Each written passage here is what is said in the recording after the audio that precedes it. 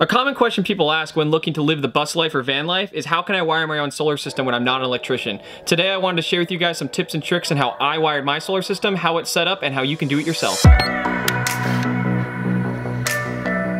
Welcome back to my channel, everybody, and to the second episode of Thoughts from the Road. Today I want to talk to you guys about solar power and how you guys can put your own solar system on your bus or van. I know that one of the biggest barriers to entry of people looking to get into the off-grid lifestyle is wiring a solar system. It can be really difficult for me and you, not being electricians, to figure out how exactly you can wire a solar system, what components you actually need, and how you can actually create a system that's going to fit your lifestyle. So today I wanted to talk to you guys about the system that I wired into my bus, how that system works for me, and how you guys might be able to improve on what I've done to fit your lifestyle even better. So stick around. So I've been off-grid for the last 11 months, and what I mean by that is that I haven't necessarily needed to ever plug into a house, campground, or any other type of on-grid system. I've been self-sustaining on my solar power, my alternator connection, and my generator for the last 11 months, where I'm able to get enough power into my batteries to fully function on this school bus. Now that doesn't mean that I can't make improvements upon the systems that I have. It does mean that I'm able to meet all my power needs, including my refrigerator, my computers, my cameras, my cell phones, on the system that I currently have. So you might be asking, well then what system are you running on your bus?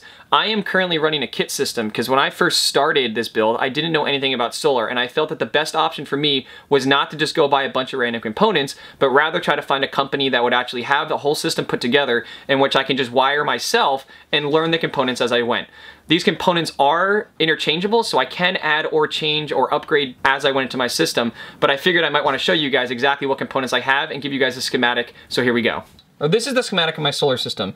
I have 360 watt panels over here, which power into a 30 amp charge controller. What a charge controller does is simply regulates the voltage between the batteries and the solar panels, and also makes sure that the batteries don't overcharge during charging. So over here I have my 4 batteries. These 4 batteries are 6 volt deep cell AGM batteries. You can choose different batteries if you want, but that's just simply what I went with. These batteries are running 225 amp hours each, so I have 4 batteries running 6 volt at 225 amp hours. These batteries are run in series parallel, which means if you notice it's positive, positive, negative, negative, which means the batteries are actually switched here.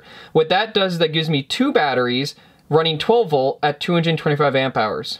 These batteries together then output 12 volts at 450 amp hours. So when it comes out of the batteries, you have 12 volt at 450 amp hours. What this is gonna do is it's gonna go through my inverter system. Once it goes to the inverter system, I will have 120 volts at 45 amp hours, give or take a loss for efficiency coming out of the inverter. Also coming out of the batteries is I have my 12 volt panel, which is wired directly out of the batteries. This panel then goes through a fuse box and into my 12 volt system into the rest of the school bus. I'm not necessarily gonna go into my transfer switch, but I didn't draw in, or necessarily how the battery charger works, because I'm really focused more in this video about this part of the whole system and trying to explain how solar systems actually work. After looking at this schematic, you guys can see that it can be very confusing when trying to wire a solar system, and the way that I did it is not necessarily the only way that you can do it.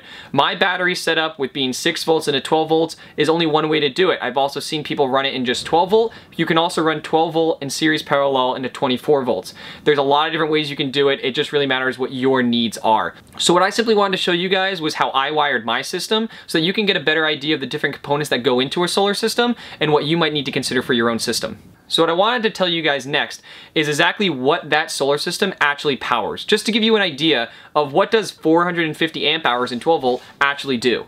So on my bus, I have a 120 fridge, a 120 stereo system. The lighting that you currently see is actually 120 at the moment, even though they are running LED bulbs. And I also have 120 outlets throughout the bus, which power my cell phone, my computer, and a lot of other electronics, just like you would in your residential house. So if I really wasn't caring about using power and I just kind of ran my system out, it would probably die in about a day or a day and a half if I had absolutely no sun or no input into my system. Now that's kind of an issue because I live off grid and I really don't want to be running out of power all the time. So I do live a little bit differently with my lifestyle where I don't always have things on. I run the fridge on an 8-hour cycle. I don't really use these lights often unless I'm actually filming or it's really late at night and I just want a really good lighting. I also don't want to run the stereo system very often. I usually use a Bluetooth speaker. These are all lifestyle choices that are going to change if you choose to go off grid because you can't necessarily just run everything all the time unless you have a massive system. And a massive system is going to mean a massive amount of money. So what I wanted to do is give you guys some suggestions about how I've supplemented my solar power and just give myself that little extra boost to be able to run a little bit more efficiently. So the main way that I've chosen to do this is by doing an alternator battery connection. What that simply means is that I'm connecting my main batteries to my vehicle to my auxiliary batteries or my solar batteries. By doing this while the engine is running, my alternator is able to send power back through my main battery to my auxiliary batteries and actually charge them while driving. This happens because the alternator, when it turns on, charges your main battery, but after a while doesn't actually charge the battery anymore, but rather just runs the systems in your vehicle. So what you can do is actually connect your main battery to your auxiliary batteries and actually use the alternator as a charging mechanism while you're driving. So I'm going to take you guys back to the schematic that I showed you on the solar system and how you can add an alternator connection into that existing schematic to just help you understand how you can do it yourself. So if you're looking to add a battery alternator connection in your off-grid system, all you need to do is add these three components right here. It's simply just 2 fuses and 1 battery isolator. What this is going to do is it's going to allow your alternator to send extra power once it charges this main battery all the way through to your auxiliary batteries and act as a triple charge. The most important thing about this is this component right here, the battery isolator. What the isolator is going to do is it's going to disallow this battery and this battery from connecting in voltage when the vehicle's not on. So if you were to drain your entire solar batteries over here, it would not charge back and drain your vehicle batteries, so you won't wake up in the morning with a dead battery. Vice versa, if this battery is completely drained, it will not drain all the way back into these batteries unless the ignition is on and this isolator is activated. This is prevented because the battery isolator is wired into the ignition of the vehicle, which means this isolator will only be activated when the vehicle's on and the alternator will be running. This can be a really effective way to add an extra boost into your solar system and also save you a bit of money on extra solar panels and save you an extra bit of money on some extra batteries. So I hope looking at that schematic was useful to you and it gave you a good idea of how you might be able to add a battery alternator connection into your existing or future system. After going through all these schematics and information, it can be very confusing to you to understand or wrap your mind around all the different components and different options there are with solar or even just off-grid lifestyle and power. I hope that this video just gave you a clear understanding of what I've done on my bus and how I've powered the system and lifestyle that I'm living. Now I really want to make sure you know that it's not necessarily important to have the biggest system out there or to just go crazy with solar and batteries, because when you do that, you're also going to be spending a lot of money. A lot of times you can go with a smaller system and just simplify your needs and be able to get away with a lot less. Going off-grid isn't necessarily about living the same lifestyle in your residential home or lifestyle you currently have. There are going to be some adjustments that go into living on an off-grid lifestyle and using solar as your main power source. And that's something just to consider. So you're not going to necessarily be able to run a hairdryer or an air conditioner, but that's just something that comes with a change of lifestyle.